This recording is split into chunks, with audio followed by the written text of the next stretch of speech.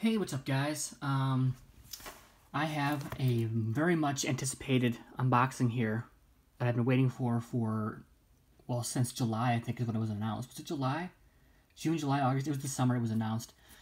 It is the Creepshow Scream Factory Special Edition, or whatever it's called. Is it anything specific? I think it's just, you know, the special edition from George A. Romero and from Stephen King. This is a film that I've actually never seen. I've seen Creepshow 2, and I really enjoyed that. And I've been looking forward to getting this, but I knew that there was good. This is such an iconic film that people really highly regard that I knew at some point Scream Factory or Arrow or somebody would put out a special edition, and they did, thankfully. And it took a while to get here because of all the shit I've already mentioned about delays and stuff. And I literally just took these out of the long package like I usually get, and put these down here and turn the camera on because I wanted to get this going. But I did just notice something on the side here. I don't know if you can tell. In fact, maybe I gotta take the plastic off first, but can you tell? It's crushed right here, and I'm very upset about it. I don't know. I actually almost didn't do this video staring at that because I'm gonna have to contact them about that because I don't like that at all, especially after having to wait this long for it. It is the Thursday the 25th. It's the evening. It's about 9:30 p.m. Central, and this was released on Tuesday of this week. So not only was it not 2 weeks early, it was 2 days late, 3 days late almost. Which, you know, whatever. I know I've complained about that enough. I get it. A lot of people were affected. It sucks. And if I was getting things that were not damaged, I don't think I'd care as much. But it's like, I haven't even checked the fucking posters out yet, by the way. So, you know what? Maybe I should do that first. Or that just pissed me off more. I'm assuming they're fucking garbage. But I'm gonna open this first. Like I said, I was contemplating if I should even open this. But, fuck it, I've waited this long. I wanted to open it up.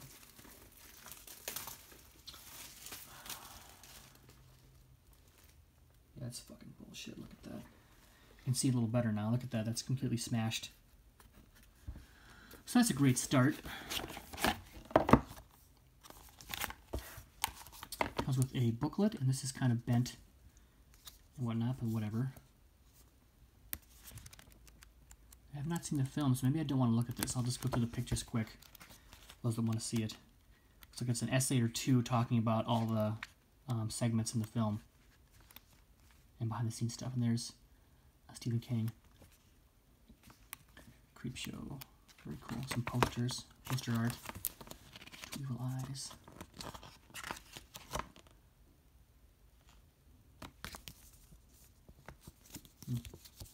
It's a little bent. There's the disc. The case itself looks like it's okay. I think I'll keep this artwork. So this is, I think, is the original artwork, theatrical artwork. It's got a comic book look in the back, sort of like how Creepshow 2 looks, actually. I'm going to keep that. Hold on, let me take a look at the disc.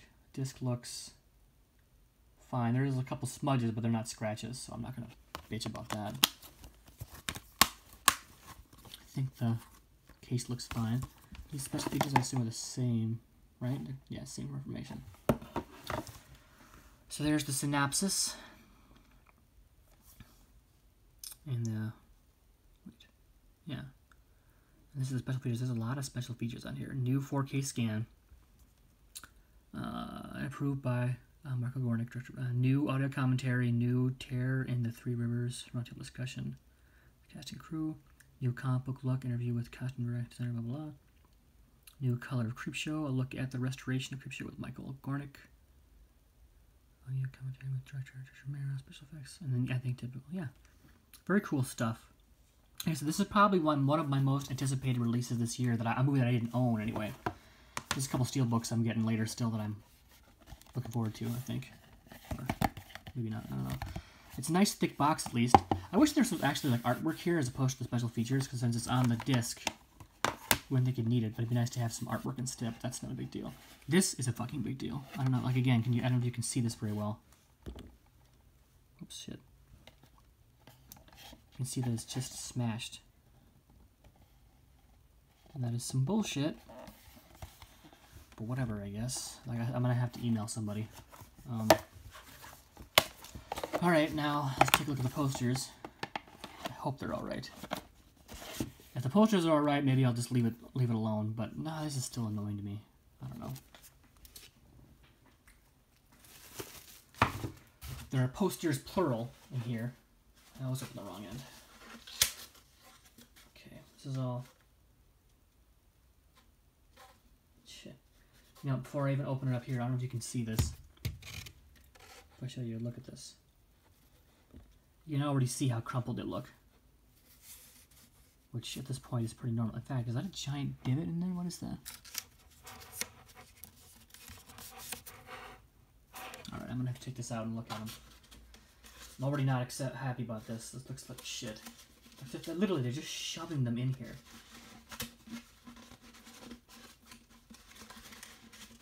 Come on now. Okay. Yeah, look. This is what it looks like as I'm taking it out.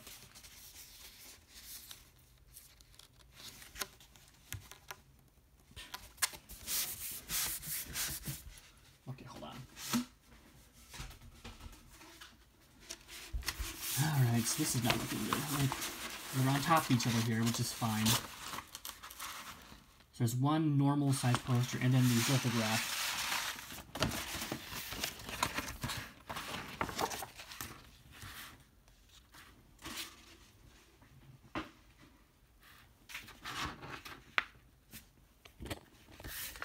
Look at this. All along the side here.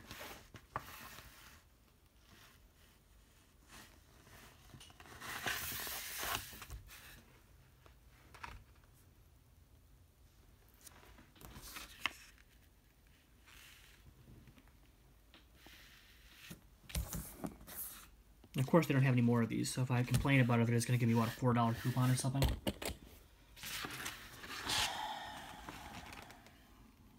It is just the edges, thankfully, but still, framing this, it's a nice image, too. I like this artwork. It's cool. Hold on. Look at the lithograph now.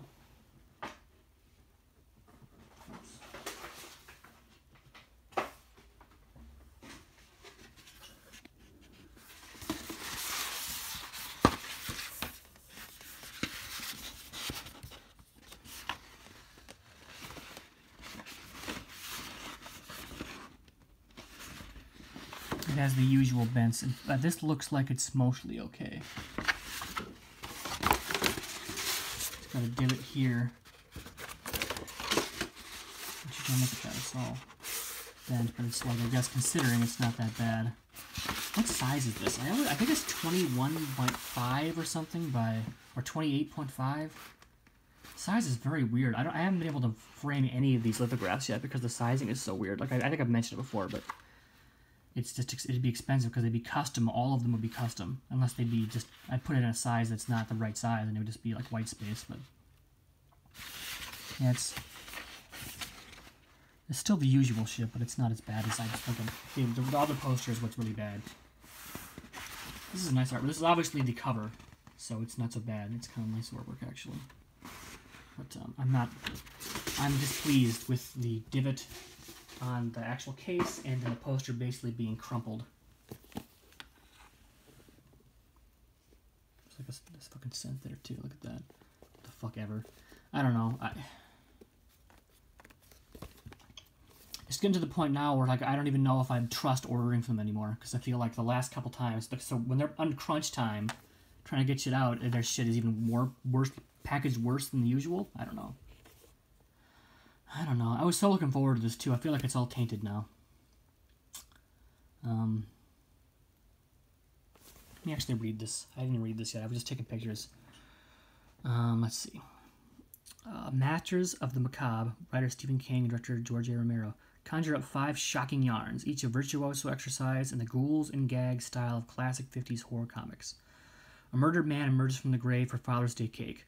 A meteor's ooze makes everything grow. A professor selects his wife as a snack for a crated creature. A scheming husband plants Two lovers up to their necks in terror. A malevolent millionaire with an insect phobia becomes the prey of a cockroach army. Add the spirited performances of an excellent cast: Hal Holbrook, Adrienne Barbeau, Leslie Nielsen, Ted Danson, E.G. Marshall, and King himself, and the ghoulish makeup wizardry of Tom Savini, and you have a non-stop thrilling ride that plays like an anthology of human phobia. Roger Ebert. He's got a quote up here too. Romero and King have approached this movie with humor and affection, as well as an appreciation of the macabre. Very cool. But yeah, I'm still upset about the fucking poster in this tent. And honestly, if it was anywhere else besides on this side, I might forgive it, but this is the display side where it's just... I'm so tired of this shit. I was really hoping that they'd get this shit in on early, but I think for this year I still have Candyman, Starman, and The Thing Steelbook, at least. Maybe something else too, I forgot. I had those pre-ordered, and I'm very upset, I think, about this, so whatever. Anyway, well, I'll just leave it down. That's it, guys. Thanks for watching. Like I said, I'm annoyed with how this is going, but I don't know. I'm gonna have to email them about that. But thanks for watching, guys, like usual. Don't let my mood make it seem like it's bad. This is obviously a great release that they've done here. I just do not like how I received it and how the service has been since, and it's just disappointing. But this looks, I haven't seen it, like I said, but it looks like it's a good presentation.